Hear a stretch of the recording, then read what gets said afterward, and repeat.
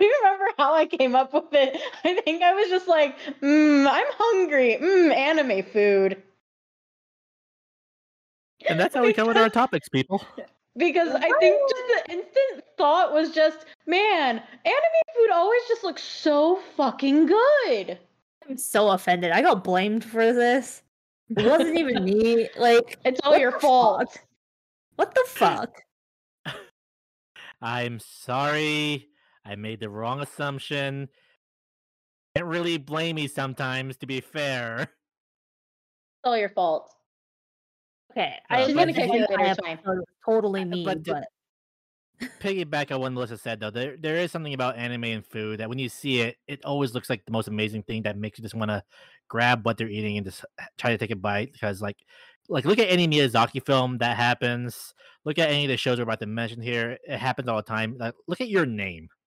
It definitely had that moment. Just all of the food pictures that they would take, and it's just like, this is just us. And even then, like, you look at it and it's just like, I'm just very hungry. you know what it is? What? It's all of those fast food photos where they take a picture of a perfect burger and that's never what you get. That's what anime food is.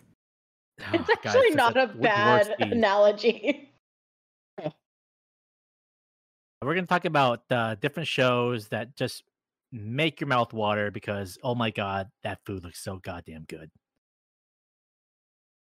Okay. So who wants to get this off? Should we just get the obvious ones out of the way? Do we have? Let's try to spread out the obvious ones. But let's Should start we just with start with an obvious one?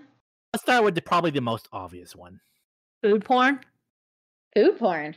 It's called Food Wars. Food porn. Food hentai. Oh, no.